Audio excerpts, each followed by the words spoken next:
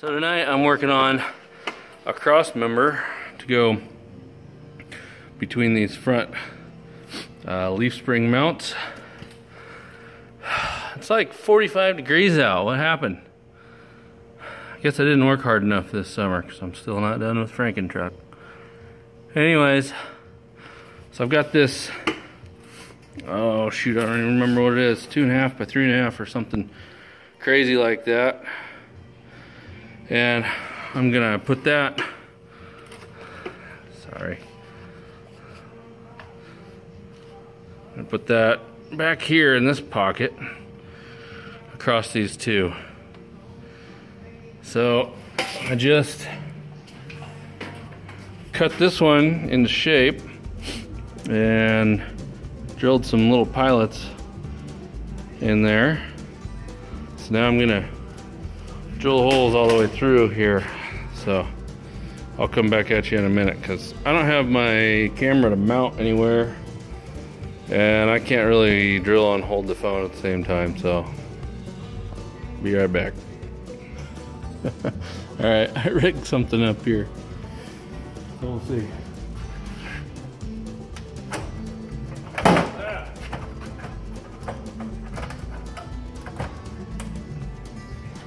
Doesn't really help much.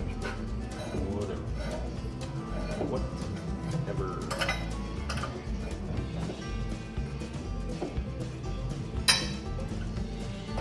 Got myself a drill press vise, but it's junk. It was like 20 bucks at Tyson's, which is a farm store. Yeah.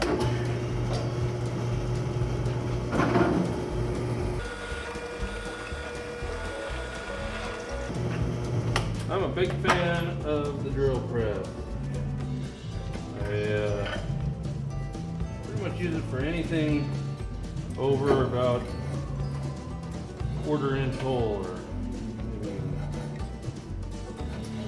even less.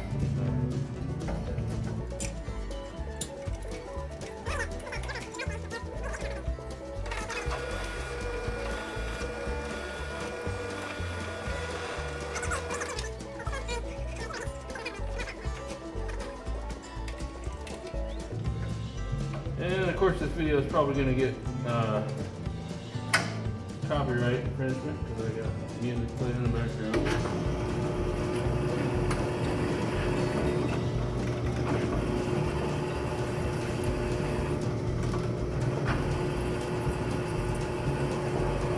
I've heard that if you don't have over 10 seconds of a song, then you're okay. Or at least 10 seconds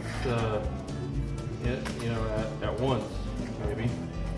But I might be going over on this one.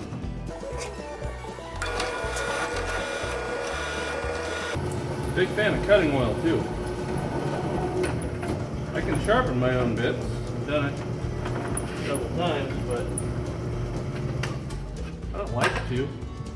I like it when they just keep cutting. It saves time.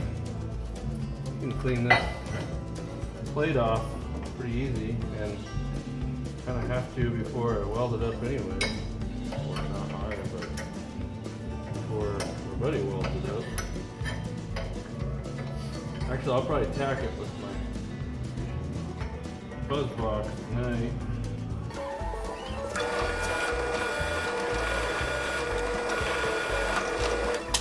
And I'll let him finish up the weld with a good welder.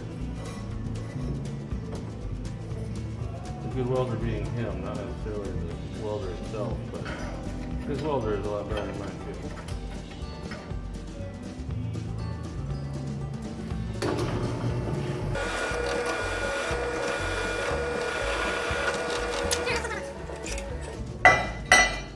Good drill bit is like the smell of napalm in the morning. Okay, now that one's bolted in. Drilled and bolted, and I still need to grind the kind of the radius, that inside corner, probably just on the bottom there.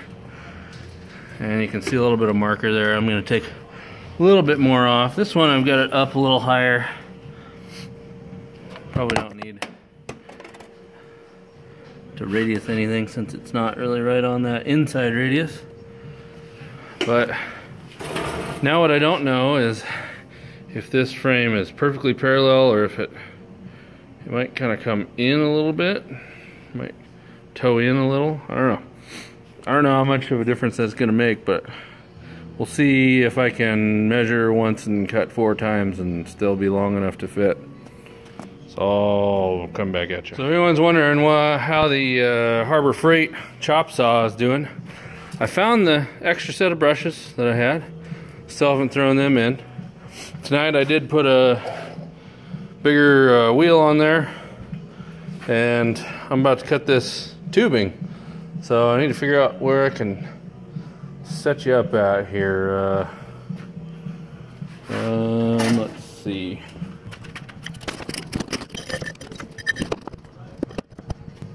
Perfect.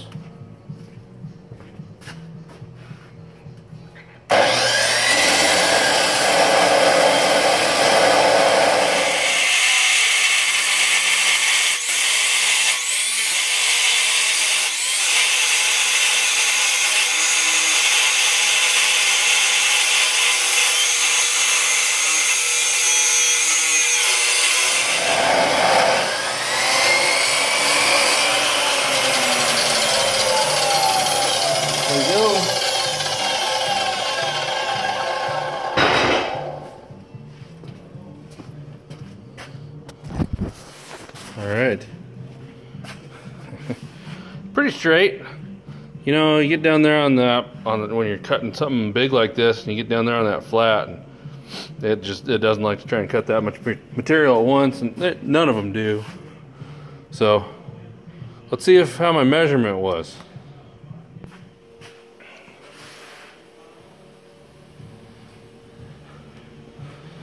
Well, it actually took a little more cutting, but I got her fit in there. It's nice and tight. I've got her pretty well centered, but I'm gonna level it up after I fill all the tires back up to where they should be. I got 3 of the 4 of these military tires, 37-inch Humvee tires that just, I don't know, they just slow leak. The front passenger is the only one that doesn't leak, and the rest of these, these sidewalls are tough, so they don't really go all the way flat. Oh, my compressor. So I'll get these tires pumped up. I'll get back at you.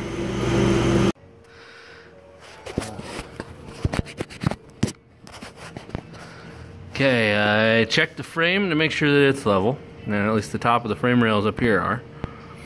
And then I got that level in there. Then I got it spaced evenly from these notches in the frame back, and which puts it just about centered in these 4 holes here. So I'm just going to tack this, but I got to tack it well enough that I can get it in and out of here, so I can take it to my buddy to have him weld it.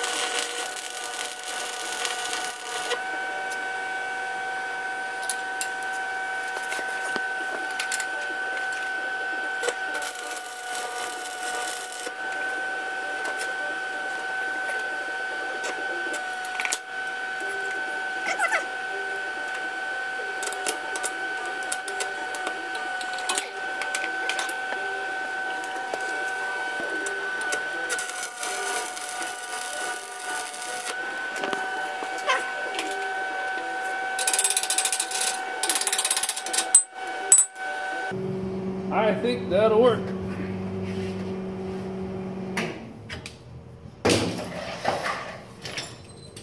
See if I can get that thing out of there now.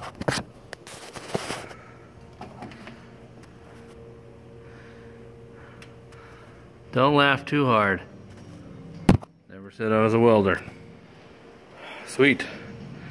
Got her out. My tack weld's held. I don't know, I guess it's kind of surprising, but I gotta tell you, that 7018 AC rod, I like it. I'm a fan.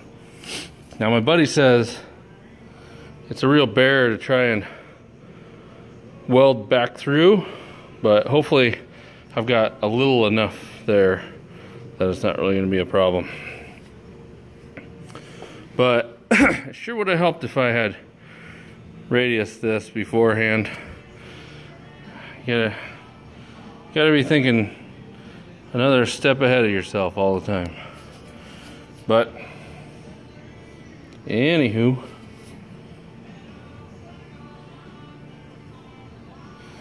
there she is. So I can take it to my buddy and get her welded up for reals this time. Well, there she is.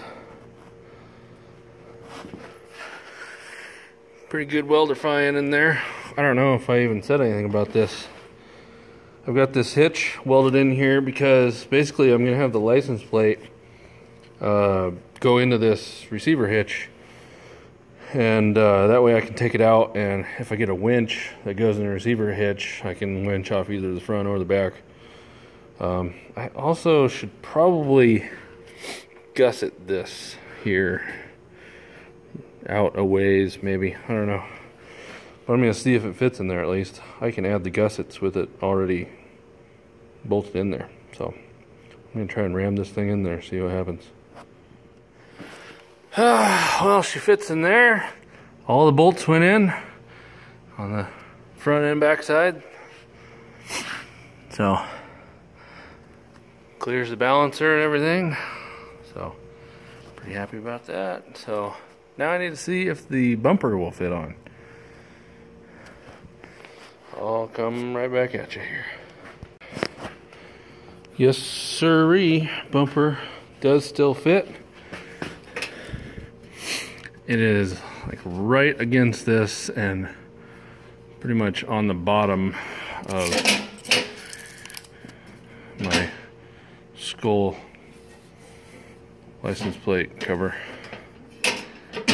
So I might, this was originally going to be my cut line right in here, but it might end up being more on this ridge right here or slightly below. Let's see if you can see in there.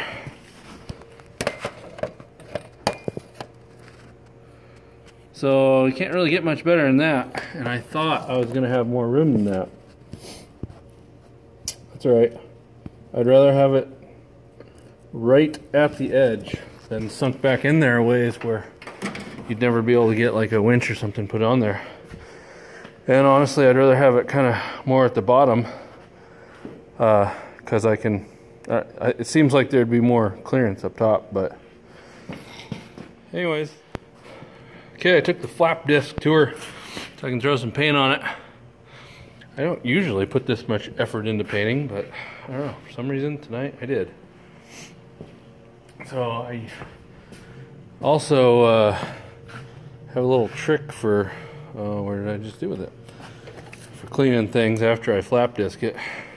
Take one of these siphon air guns, and I just stick it in a bottle of mineral spirits and spray her down, and then hose it back off, or spray it back off with air.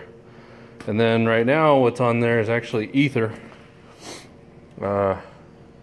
So I spray her down with ether afterwards, and tell you what, that will be clean when you're done. So it'll take paint real well. I just need to get it to somewhere clean here. So I'll throw a little paint on it. It's still a little bit warm from all the grinding and flap discering. And I guess maybe I will show you the finished product. There she is. Painted and installed. So, I guess I got a little scratch on my leaf spring mount there. But I think that tube ought to hold any torsion that the leaf spring mounts could put on the frame. It's got to be way stronger than what was in there, which was just a Z-shaped piece of tin, basically. So now I need to cut out the bumper where the license plate mounts, and then actually mount the bumper. I think I can. No, I can't mount the bumper yet because I still got to take these fenders off to swap doors out and a few other things. So I guess I won't be mounting the bumper yet, but hey, at least that part's done. Now I don't feel so scared about driving it, like the frame's gonna flop over. But I'm gonna call it quits on this project.